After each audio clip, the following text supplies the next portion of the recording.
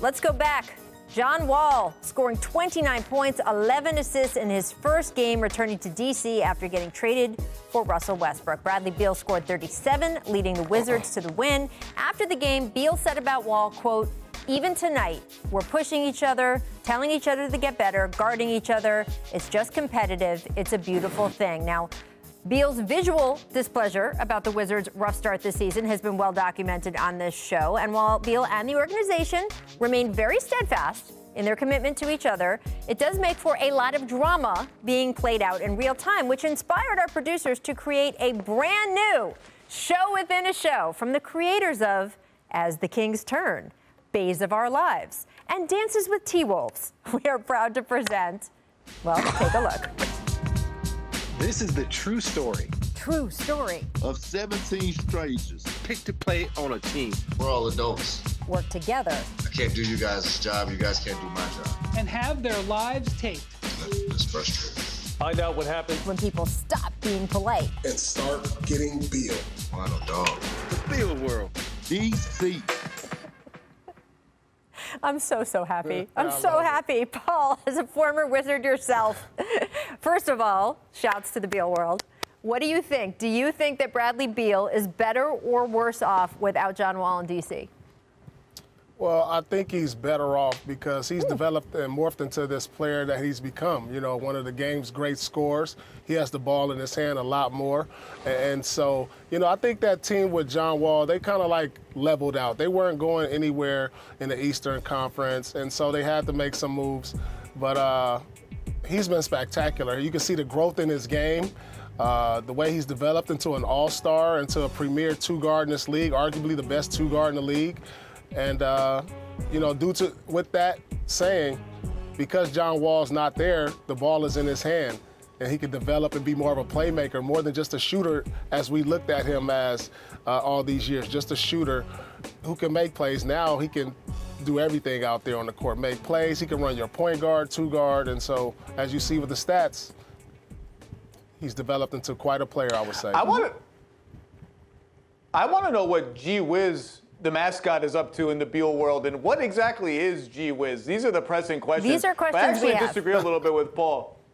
Yeah, I think he's a little worse off just simply because John Wall has outplayed Russell Westbrook this year. He's going to be on a team with one of two ball-dominant point guards, or at least formerly in ball-dominant point guards, and John Wall has been better than Russ. I agree with Paul. In John Wall's absence, Brad Beal showed he can be the number one option. He's a playmaker. He's a 30-plus point a game scorer. I think that version of Brad Beal would have sustained this season with John Wall still there as the Wizards' point guard. And given that John has outplayed Russ, at least so far, the Rockets are winning that trade. I think he's worse off just because I think Washington's record would probably be better with John Wall. Right. So he had already kind of emerged as the scorer, Paul, that you're talking about, the all-around player you're talking about. So we thought, when we thought John Wall was coming back to Washington this season, we thought, well, it's going to be a little interesting. Sort of the balance of power shifted a little bit, right? That John is going to have to allow more for Beal, as you heard us talking about that game. They're still close, right? John Wall said the other night, I still watch Wizards games because who wouldn't want to watch Bradley Beal? So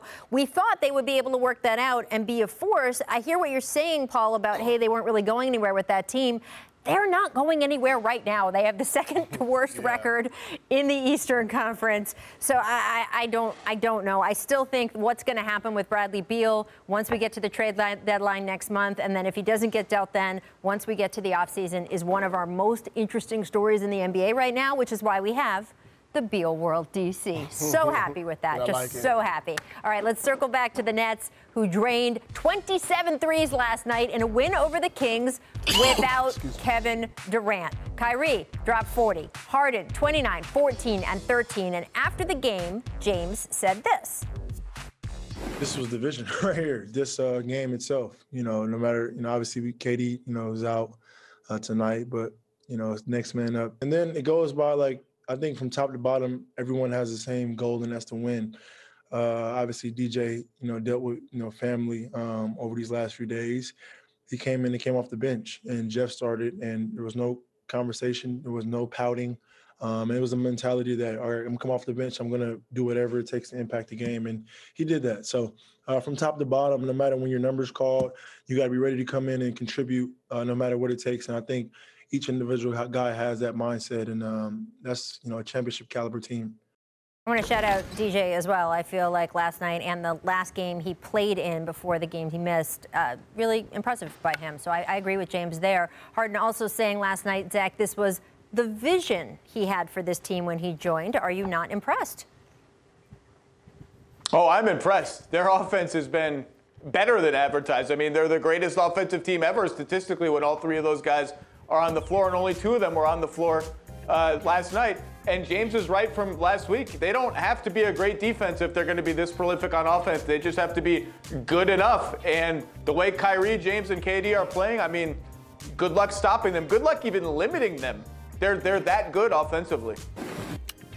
Yeah, I think we got a sample of what this team is very capable of. You know, although it was the Sacramento Kings, they're still explosive. They got to be able to do this against a top-tier defense in the playoffs. But when you got three of the greatest scorers we've ever seen in this game, I definitely see the vision, James. By the way, producer Hillary and I are both obsessed with WandaVision, so he said that, and we were all like, vision. Anyway, sorry. Thanks for watching ESPN on YouTube. For live streaming sports and premium content, subscribe to ESPN+.